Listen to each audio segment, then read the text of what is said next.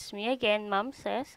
So, in this video, pag-uusapan natin yung mole fraction. Okay? Paano ba computein yung mole fraction ng solute or ng solvent? Okay? When you say mole fraction, it expresses the ratio of the number of moles of the component solute or solvent to the total number of moles or the moles of the solution. Okay?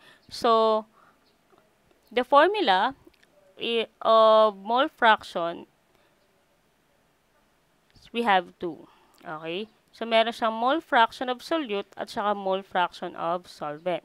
So, for the mole fraction of solute, we have the mole of solute all over the mole of solution. Okay? And, for the mole of solvent naman, or the mole fraction of solvent, so we have here mole fraction of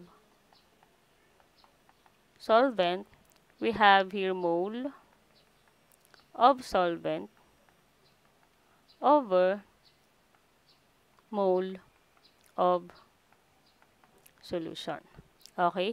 Take note that this mole of solution, kung walang given na mole of solution dun sa problem, mako-compute mo rin siya using or by adding the mole of solute and the mole of solvent.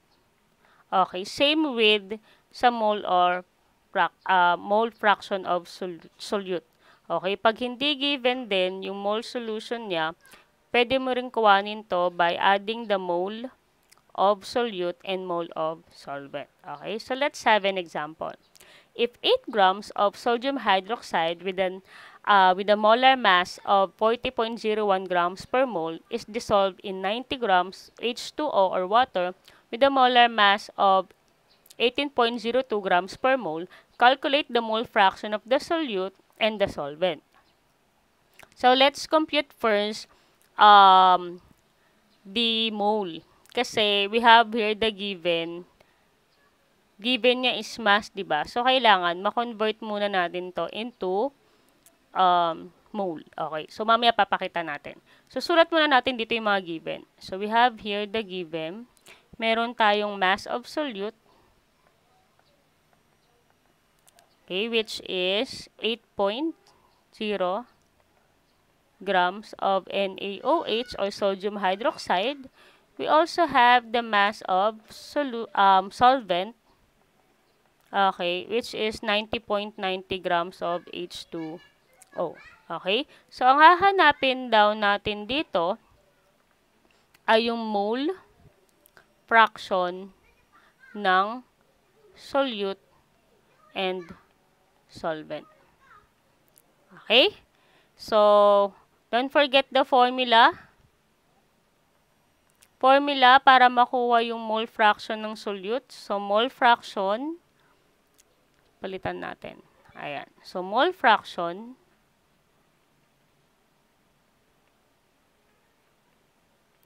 of solute is equal to mole of solute over mole of solution. Okay, tandaan natin na yung mole of solution nito ay mole of solute plus mole of solvent. Okay?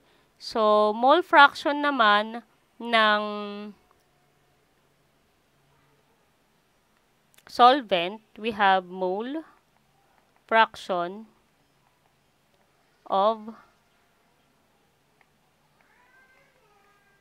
solvent is equal to mole of solvent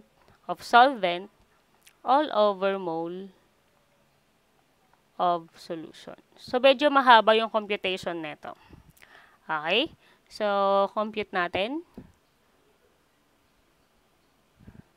Ayan. So, solution. Okay. Diba sabi ko kanina, given natin is gram. So, Una dyan, convert natin yung mass of solute and solvent to the number of mole using the molar mass given. Okay? So, start tayo kay mass of solute. So, we have here mole of solute is equal to 8.00 grams of NaOH. Multiply natin sa molar mass ng NaOH, which is 40. Okay, so we have here 1 mole of NaOH over 40.01 grams NaOH. Okay, so cancel. Cancel. So we have 0.2000 mole NaOH. Okay? And then, so ito na yung mole ng solute natin. So, nakuha na natin. How about the mole of solvent? So, our solvent here is 90, is water, di ba? So, ang mass ng solvent natin is 90. So, we have 90.0 grams of water. Multiply sa molar mass nito, which is 18. So, 1 mole of H2O over 18.02 grams of H2O equal. So, cancel the unit. So, we have here 4.9945 mole H2O. Okay, so we have now the mole of solute and mole of solvent. Okay, take note that the number of mole, okay, must always be in 4 decimal places. Okay? So, pwede na ba natin computein yung mole fraction niya? So, pwede na. Okay? Ayan. So, umpisahan natin yung mole fraction ng solute. Okay? Ano yung given solute natin dyan? NaOH, di ba? So, ibig sabihin yan, mole fraction of NaOH is equal to, okay, mole of solute. Okay, yung mole of solute na given natin, di ba? Sige, sulat natin para hindi tayo malito. So, yung na-compute natin dun sa previous slide, mole of solute is equal to 0.200 mole. Tama ba? Okay, tama. NaOH. Tapos yung mole ng solvent naman natin ay 4.9945 mole H2O. Ayan. So, computein natin yung mole fraction niya. Mole fraction ng solute. Okay? So, mole fraction of solute is equal to mole of solute over mole of solution. Since wala tayong given na direct na solution dito, para makuha natin yung mole of solution, pag-a-add din natin yung mole of solute and mole of solvent. Okay? So, we have here mole of solute, which is 0.2000 mole of NaOH all over, okay, solution to, di ba? Mole of solution. So, pag-add din lang natin itong dalawa. So, meron tayong 0.200 mole NaOH plus 4.9945 mole H2O. Okay? So, itong dalawang to, kaya natin pinag-add kasi kailangan natin makuha yung mole of solution niya. Okay? So, since wala tayong given na mole of solution sa problem, kukuhanin natin yung mole of solution gamit dito sa mole of solute and mole of solvent. Ipag-a-add lang natin silang dalawa. Okay? So, magiging 0.2000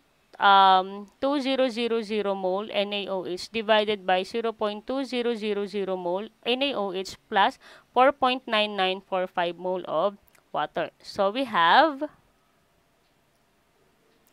0.038502262. Okay? So, here, your final answer will be, so your mole fraction here, NaOH, is equal to 0.04. So, this is your mole fraction of solute. So, how about the mole fraction of the solvent? So, your solvent here is water. So, mole fraction of H2O.